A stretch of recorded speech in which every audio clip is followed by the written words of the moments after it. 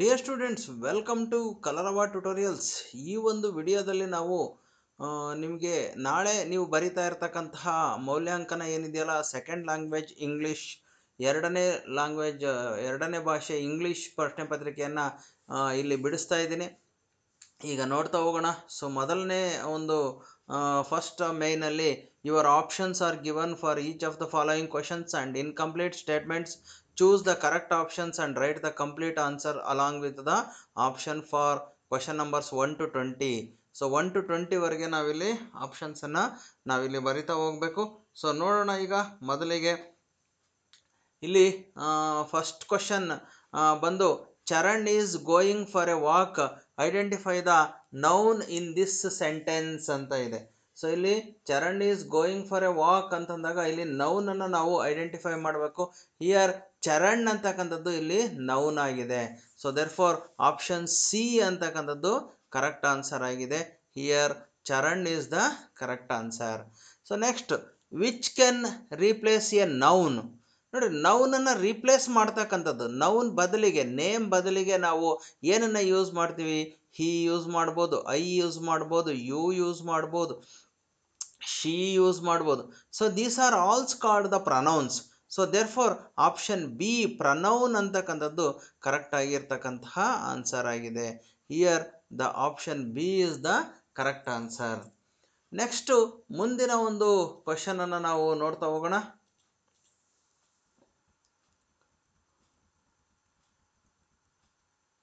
Here pick the pronoun form from the options to fill in the blank in the sentence for question number 10 and 12 ಅಂತ ಇದೆ. So here we have to select the pronoun. ಪ್ರನೌನನ್ನು ನಾವೇನು ಮಾಡಬೇಕಿಲ್ಲಿ? Select ಮಾಡಬೇಕು. So ನೋಡ್ರಿ, ಭೂಮಿ forget and dash bag in the play ground ಅಂತ ಇದೆ. So ಇಲ್ಲಿ ಭೂಮಿ forget dash bag. So she bag, his bag, it ಬ್ಯಾಗ ಅಥವಾ ಹರ್ ಬ್ಯಾಗ? ಭೂಮಿ ಇಲ್ಲಿ, ಸೊ ನಾವಿಲ್ಲಿ ನೋಡ್ತಾ ಇರ್ತಕ್ಕಂಥದ್ದು, ಸೊ ಜೆಂಡರ್ ಏನಾಗ್ತಾ ಇದೆ ಅಂತಂದರೆ, ಸೊ ಇಲ್ಲಿ ಇವಳು ಲೇಡಿ ಆಗೋದ್ರಿಂದ ಇಲ್ಲಿ ಹರ್ ಅನ್ನೋದನ್ನು ನಾವಿಲ್ಲಿ ಬಳಸಬೇಕಾಗ್ತದೆ. ಸೊ ದೇರ್ ಫಾರ್ ಭೂಮಿ ಫರ್ಗೆಟ್ ಹರ್ ಅಂತಕ್ಕಂಥ ಪ್ರನೌನು ಆಪ್ಷನ್ ಸಿ ಅಂತಕ್ಕಂಥದ್ದು ಕರೆಕ್ಟ್ ಆಗಿರ್ತಕ್ಕಂತಹ ಆನ್ಸರ್ ಆಗಿದೆ. Next, the cat is finished the food in dash bowl. ನೋಡ್ರಿ, cat finished the food, cat ಫುಡ್ಡನ್ನು ಫಿನಿಶ್ ಮಾಡಿದೆ in his ಬೌಲ, they ಬೌಲ, Har ಬೌಲ? So cat ಅಂತಕ್ಕಂಥದ್ದು, ಸೊ ಇಲ್ಲಿ ನಾವು ಅದು ಒಂದು ಅನಿಮಲ್ ಆಗಿರೋದ್ರಿಂದ ನಾವು ಅದನ್ನು ಹಿಸ್ ಅಥವಾ ಹರ್ ಅಂತ ಹೇಳಕ್ಕೆ ಬರಲ್ಲ, ಇಟ್ಸ್ ಅಂತ ಬರಿತೇವೆ. ಸೊ ಕನ್ನಡದಲ್ಲಿ ಇದು ಅಂತ ಹೆಂಗೆ ಹೇಳ್ತೀವಲ್ಲ, ಹಾಗಾಗಿ ಇಟ್ಸ್ ಈಸ್ ದ ಕರೆಕ್ಟ್ ಪ್ರನೌನನ್ನು ನಾವಿಲ್ಲಿ ತಗೋತಾ ಇದ್ದೀವಿ. There for option A it's ಅಂತಕ್ಕಂಥದ್ದು ಕರೆಕ್ಟ್ ಆನ್ಸರ್ ಆಗಿದೆ. ಸೊ ನೆಕ್ಸ್ಟ್ ಕ್ವಶನ್ ಅನ್ನು ನೋಡೋಣ. Question number 5. ಸಾಯಿ's friends made fun of her because she was A dash.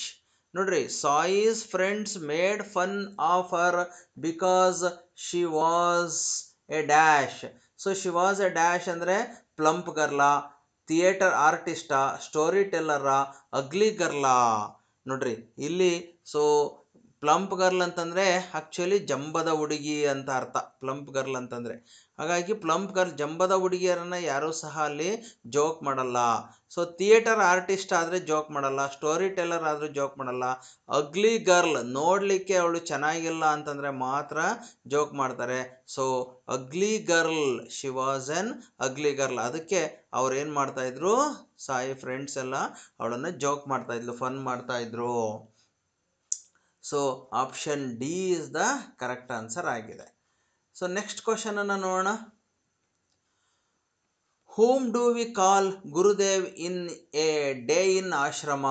So in day in ಆಶ್ರಮ ಚಾಪ್ಟ್ರಲ್ಲಿ ಇರ್ತಕ್ಕಂಥದ್ದು, ಇಲ್ಲಿ ಗುರುದೇವ್ ಅಂತ ಯಾರನ್ನ ಕಾಲ್ ಮಾಡ್ತಾ ಇದ್ವಿ ಅಂತಂದಾಗ, ಸೊ ಗುರುದೇವ್ ಅಂತ ಕಾಲ್ ಮಾಡ್ತಾ ಇದ್ದಿದ್ದು ಆ ಆಶ್ರಮ ಇದ್ದಿದ್ದೆ Rabindranath ಟಾಗೋರ್ದು. So there four Gurudev ಅಂತ ಕಾಲ್ ಮಾಡ್ತಾ ಇದ್ದಿದ್ದು ರವೀಂದ್ರನಾಥ ಟಾಗೋರ್ನ.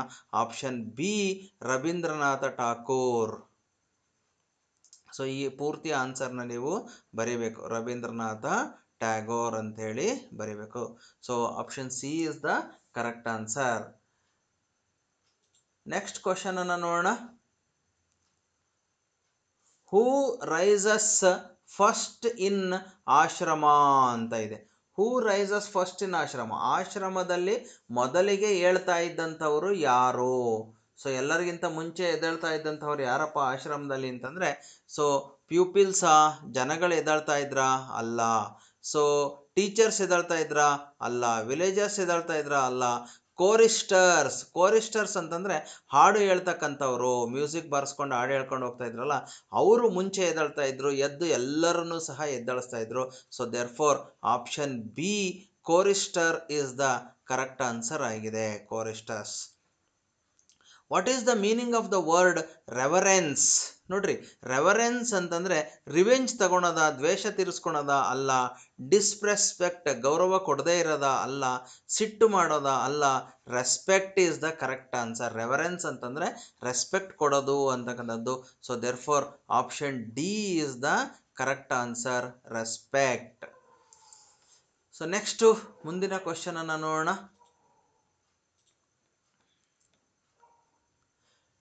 ಲಿವಿಂಗ್ ಎಜುಕೇಷನ್ ಮೀನ್ಸ್ ಅಂತ ಇದೆ. ನೋಡ್ರಿ, ಲಿವಿಂಗ್ ಎಜುಕೇಷನ್ ಮೀನ್ಸ್ ಅಂತಂದರೆ ಲೈವ್ ಆಗಿರ್ತಕ್ಕಂಥದ್ದು. ಯಾವಾಗಲೂ ಸಹ ಸ್ಟೂಡೆಂಟ್ಸು ಲಿವಿಂಗ್ ಆಗಿರಬೇಕು. ಯಾವಾಗಲೂ ಸಹ ಖುಷಿ ಖುಷಿಯಿಂದ ಏನು ಮಾಡಬೇಕು? ಎಜುಕೇಷನನ್ನು ತಗೋಬೇಕು. So that type of education is called the living education. ನೋಡ್ರಿ, ಪನಿಷಿಂಗ್ ಲರ್ನರ್ಸ್, ಪನಿಷ್ ಮಾಡ್ತಕ್ಕಂಥದ್ದಲ್ಲ. ಸೊ ಇಲ್ಲಿ ಸ್ಟೂಡೆಂಟ್ಸ್ ಪ್ಯಾಸಿವ್ಲಿ ಲಿಸನಿಂಗ್, ಸ್ಟೂಡೆಂಟ್ಸು ಸುಮ್ಮನೆ ಕೇಳ್ಕೊತ ಕುಂದ್ರೋದು, ಅದು ಅಲ್ಲ. ಸೊ ಓಪನ್ ಡಿಸ್ಕಷನ್, ಎಲ್ಲರ ಜೊತೆಗೆ ಚರ್ಚೆ ಮಾಡೋದು, ಅದು ಒಳ್ಳೆ ಲಿವಿಂಗ್ ಎಜುಕೇಷನ್ ಆಗಿರ್ತದೆ. ಡಿಕ್ಟೇಟಿಂಗ್ ನೋಟ್ಸ್, ಬರೀ ನೋಟ್ಸ್ ಕೊಟ್ಟರೆ ಅದು ಲಿವಿಂಗ್ ಎಜುಕೇಷನ್ ಆಗಿರಲ್ಲ. ಓಪನ್ ಡಿಸ್ಕಷನ್ ಮಾಡಬೇಕು, ಎಲ್ಲರ ಜೊತೆ ಅಲ್ಲಿ ಚರ್ಚೆಯನ್ನು ಮಾಡ್ತಾ ಇದ್ರೆ ಅದು ಲಿವಿಂಗ್ ಎಜುಕೇಷನ್ ಆಗ್ತದೆ. So therefore option C open discussion ಅಂತಕ್ಕಂಥದ್ದು ಕರೆಕ್ಟ್ ಆನ್ಸರ್ ಆಗಿದೆ. What is the darling of our arts? Here the darling of our arts ಅನ್ನು ಯಾವುದನ್ನು ಹೇಳಿದಾರಪ್ಪ ಅಂತಂದರೆ, ತಾಜ್ ಮಹಲ್ನ ಅಲ್ಲ, ನವೋದಯ ವಿದ್ಯಾಲಯನ ಅಲ್ಲ, ಗೀತಾಂಜಲಿನ ಅಲ್ಲ, Shantiniketan is the darling of our arts. So ಅವರ ಡಾರ್ಲಿಂಗ್ ಯಾವುದಾಗಿತ್ತಪ್ಪ ಅಂತಂದರೆ ಶಾಂತಿನಿಕೇತನ್ ಅಂತಕ್ಕಂಥದ್ದು ಆಗಿತ್ತು. ಸೊ ದೇರ್ಫೋರ್ ಆಪ್ಷನ್ ಬಿ ಅಂತಕ್ಕಂಥದ್ದು ಕರೆಕ್ಟ್ ಆನ್ಸರ್ ಆಗಿದೆ. ಶಾಂತಿ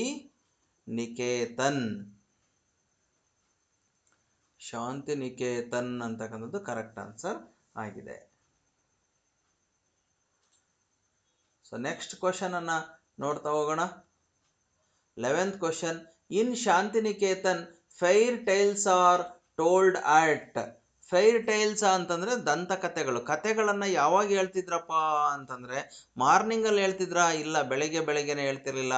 ಈವ್ನಿಂಗ್ ಕೂಡ ಹೇಳ್ತಾ ಇರಲಿಲ್ಲ, ಆಫ್ಟರ್ನೂನ್ ಕೂಡ ಹೇಳ್ತಾ ಇರಲಿಲ್ಲ. ನೈಟ್ ಟೈಮು ಫೈರ್ ಟೈಲ್ಸನ್ನು ಹೇಳ್ತಾ ಇದ್ರು. Fiery tiles are told at night. So therefore option D night ಅಂತಕ್ಕಂಥದ್ದು ಕರೆಕ್ಟ್ ಆಗಿರ್ತಕ್ಕಂಥ ಆನ್ಸರ್ ಆಗಿದೆ. ಸೊ ನೆಕ್ಸ್ಟ್ ಕ್ವಶನನ್ನು ನೋಡ್ತಾ ಹೋಗೋಣ. ಮುಂದಿನ ಒಂದು ಪ್ರಶ್ನೆ, Luther ಬರ್ಬಾಂಕ್ was greatly influenced by? ನೋಡ್ರಿ, ಇಲ್ಲಿ ಲೂಥರ್ ಬರ್ಬಾಂಕ್ ಯಾರಿಂದ ಇನ್ಫ್ಲೂಯೆನ್ಸ್ ಆದನಪ್ಪ ಅವನು ಅಂತಂದರೆ, ಸೊ ಈ was influenced by the Charles Darwin's book. Charles Darwin ಬರೆದಂತಹ ಬುಕ್ನಿಂದ ಅವನು ಭಾಳ ಇನ್ಸ್ಪೈರ್ ಆಗ್ತಾನೆ. ಸೊ ಹೊಸ ಗಿಡಗಳನ್ನು, ಇವುಗಳನ್ನು, ಸೃಷ್ಟಿಗಳನ್ನು, ಹೊಸ ಪ್ಲ್ಯಾಂಟ್ಸ್ಗಳನ್ನು ಬೆಳೆಸ್ತಕ್ಕಂಥದ್ದು ಅವನಿಗೆ ಭಾಳ ಇಷ್ಟ ಆಗ್ತದೆ. So therefore option A Charles Darwin's book ಅಂತಕ್ಕಂಥದ್ದು ಅವನು ಅದರಿಂದ ಭಾಳ ಇನ್ಫ್ಲೂಯೆನ್ಸ್ ಆಗ್ತಾನೆ. ಸೊ ನೆಕ್ಸ್ಟ್ ಕ್ವಶನ್ ಅನ್ನು ನೋಡೋಣ.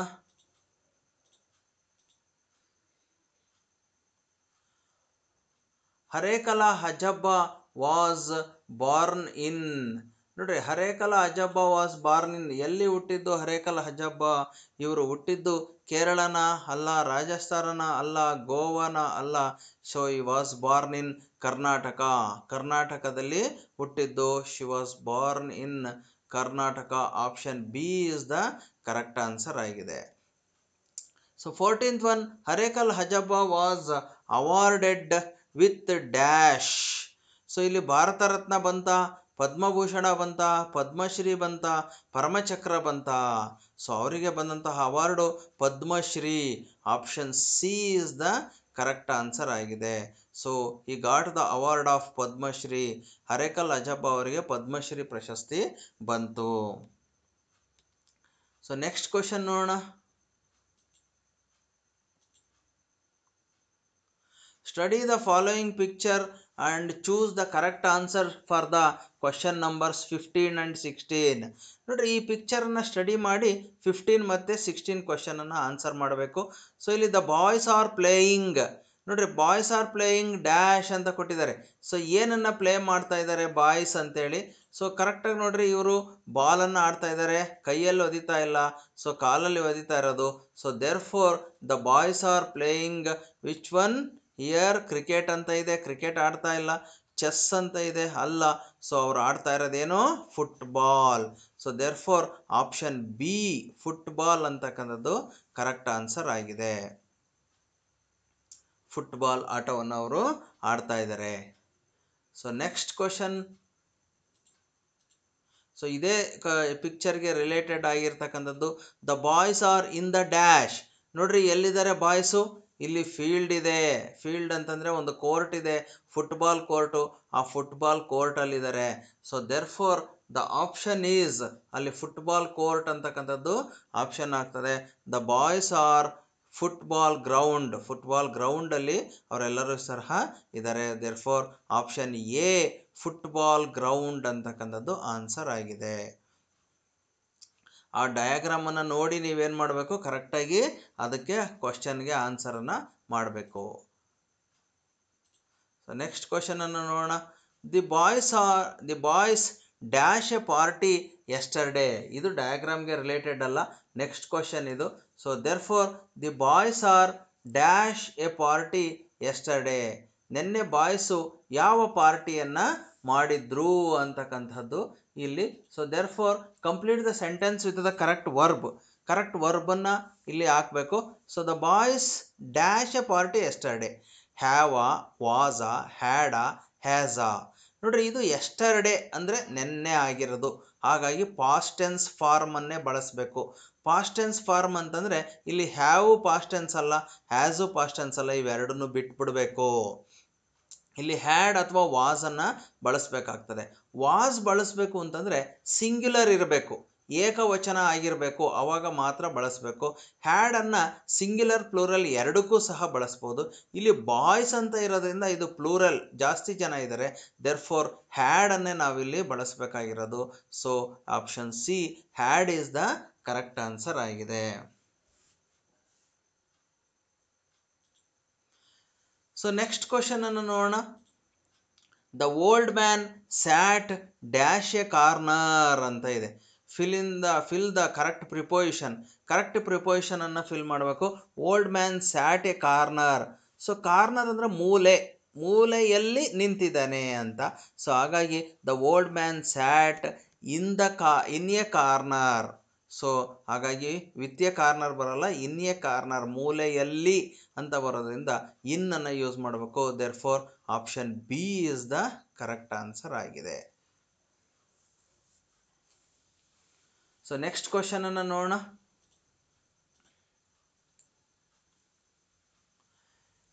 He is dash the school. He is dash the school ಅಂತ ಇದೆ. Fill in the blanks with appropriate preposition. ಇಲ್ಲಿ ಕರೆಕ್ಟ್ ಪ್ರಿಪೋಸಿಷನ್ ಅನ್ನು ಯೂಸ್ ಮಾಡಬೇಕು. He is dash the school ಅಂದರೆ ಅವನು ಶಾಲೆಯ ಹತ್ತಿರ ಇದ್ದಾನೆ. ಈ ಡ್ಯಾಶ್ ದ ಸ್ಕೂಲ್ ಅಂತಂದರೆ ಸ್ಕೂಲ್ ಹತ್ರ ಇದ್ದಾನೆ ಅಂತ ಅರ್ಥ. ಹಾಗಾಗಿ ಆನ್ ದ ಸ್ಕೂಲ್, ಸ್ಕೂಲಿನ ಮೇಲ್ಭಾಗದಲ್ಲಿ ಇರೋಕ್ಕಾಗಲ್ಲ. In the school, school ಒಳಗಿರೋಕ್ಕಾಗಲ್ಲ. So for the school ಅಲ್ಲ, so at the school. He is at the school. Option A ಅಂತಕ್ಕಂಥದ್ದು ಕರೆಕ್ಟ್ ಆನ್ಸರ್ ಆಗಿದೆ.